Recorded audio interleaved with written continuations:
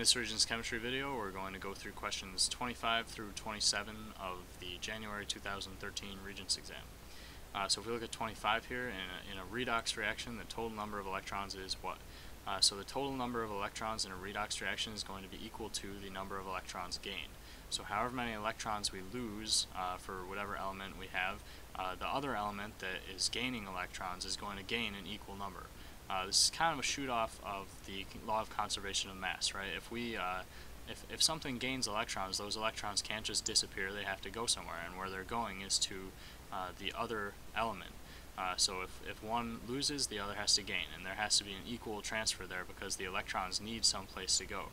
So in a redox reaction, an oxidation-reduction reaction, this is always a pair. You can't have a reaction that's just reduction or just oxidation. There always has to be this pair here because when one element loses, the other one has to gain. Again, those electrons have to go somewhere. So the total number of electrons lost is equal to the total number of electrons gained. This would be choice number 1 here. If it were less than the total number of electrons gained, then that would mean that we would end up gaining electrons out of thin air, because this element here that lost electrons didn't lose as many as were gained. So where did those extra electrons come from? It really just wouldn't make any sense. So number 1 is the choice here. The number of electrons transferred in either direction, lost or gained, has to be the same.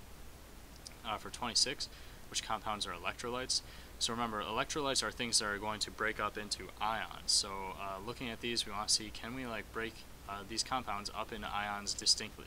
So looking at the first choice, we have H2SO4, right? We could break that up into H plus and HSO4 minus, or 2 H pluses and SO4 minus 2. So this one does break up in ions, but whenever you see an organic compound, chances are it's not going to break up into ions. There's one exception to that rule, and that's organic acids. So if you see the COOH ending, this actually can break up into ions, because we could have H plus, again, an acid is going to give up this proton. We would have H plus, and then something, whatever the chain is, ending in COO minus as the ion.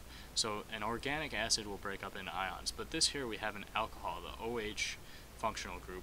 This is not going to break up into ions. So any organic compound other than an acid, you should generally think not going to be an electrolyte.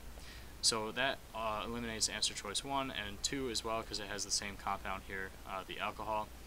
Looking at the third choice, we have KOH and H2SO4. Well, we already said H2SO4 is good as an electrolyte. KOH as well, we would have K plus and OH minus. You should recognize this as a strong base, right? So a strong base is going to form hydroxide ions, and we have the K plus ion here as well. So the answer is choice 3.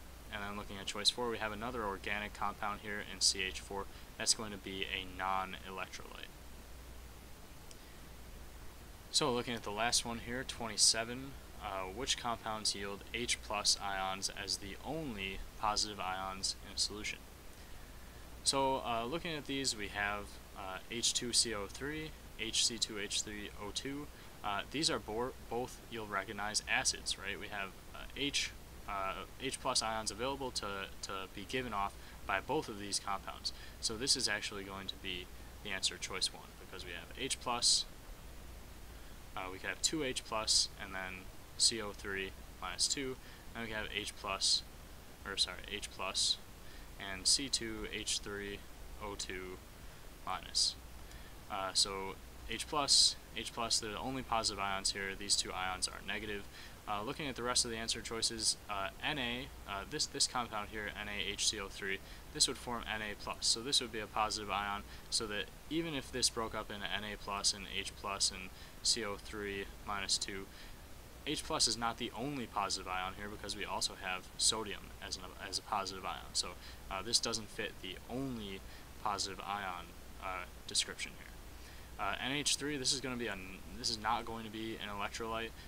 Remember the structure of NH3. NH3 would function as a Lewis base, but it's not. These H pluses are not going to break off, or these hydrogen atoms are not going to break off into H plus ions, because that's just not what NH3 does. It has this lone pair of electrons. It functions as a Lewis base if it donates this pair of electrons.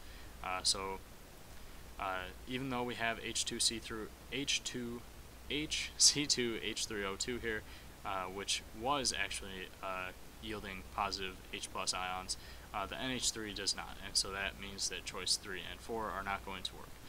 So again, the answer choice here for 27 is 1. Alright, the next video will be questions 28 to 30. Thanks for watching.